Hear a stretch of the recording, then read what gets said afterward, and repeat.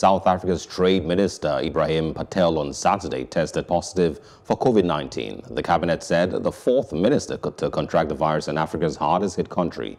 Cabinet spokeswoman Fulma Williams said in a statement that Patel, 58, received his results on Saturday. Minister Patel is in good spirits and is in self-quarantine and will continue to work from home, Williams said. Those that have been in contact with the minister are also in self-isolation and have been encouraged to get tested, she added. 4 ministers and several MPs have so far contracted coronavirus in South Africa, which has the highest number of diagnosed infections in Africa and ranks 5th in the world after the United States, Brazil, India, and Russia. I would like to welcome our guest, a quick conversation with Neo Liu. Thank you very much for joining us all the way from South Africa. Thank you very much for having me. I hope I pronounced the name right, by the way.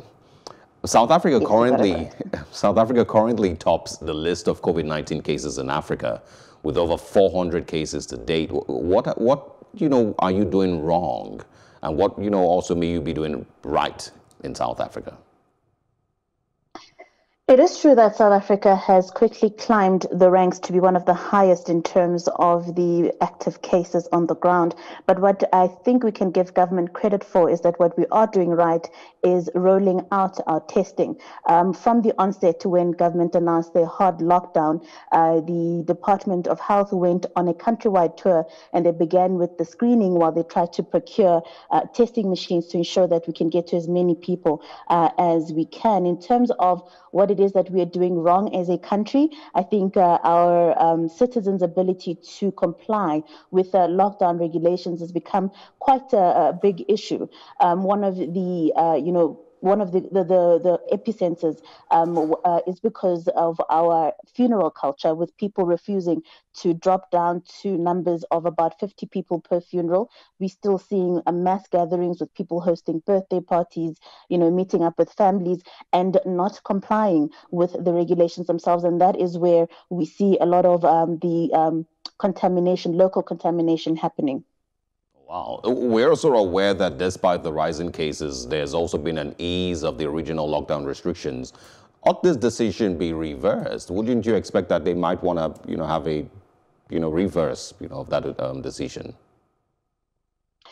The reality is that South Africa's got quite a fragile economy, so reversing the decision will really not do much, considering that unemployment is at just above 30%, and we were facing the possibility of about 4 million jobs being lost.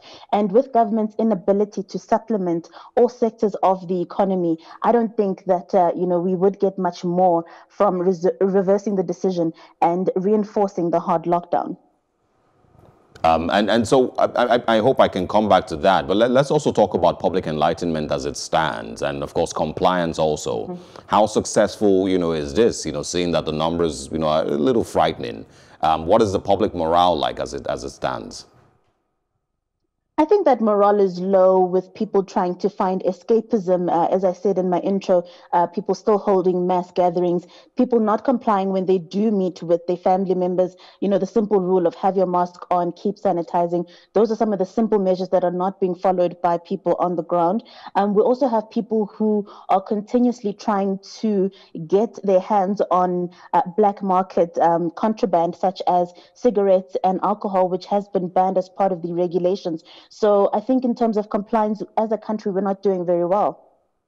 Okay, and lastly, are there signs of, a silver lining amidst the ongoing battle with the pandemic? Well, as you know, we are in the thick of the storm, in the eye of the storm. South Africa is approaching its peak periods, which is meant to go all the way throughout August and into September. So I don't think that, it is time to be speaking of the silver lining, especially considering some of the activities on the ground. Government did send out an alert just urging citizens to stay at home and only leave if they need to, but that is not necessarily happening. And with a bit more of the economy opening up, such as restaurants, etc., we still have those large gatherings. So a lot of the silver lining will depend on our own behavior, but I think that is still quite a long time away. We also heard just this week from the Command Council that South Africa can only really expect to go back to normalcy around 2022. So I think we're a long way away from the silver lining.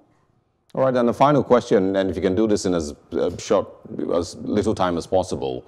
I'm sure you mentioned one of the reasons why the country was reopening was because of the economy.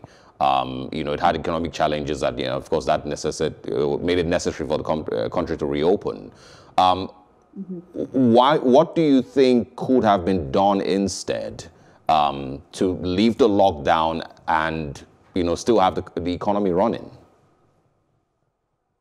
I think that there was no way to have the economy fully running without compromising the health. The government needed to, one, follow the science, and two, decide whether or not they prioritize the economy versus human life. And ultimately, there is no economy without human life. So the hard lockdown for me was actually done in the nick of time. Okay. Thank you so much for the conversation, Neo Liu, and we would love to, have maybe extended conversation again sometime in the future. Stay safe. Thank you for having me.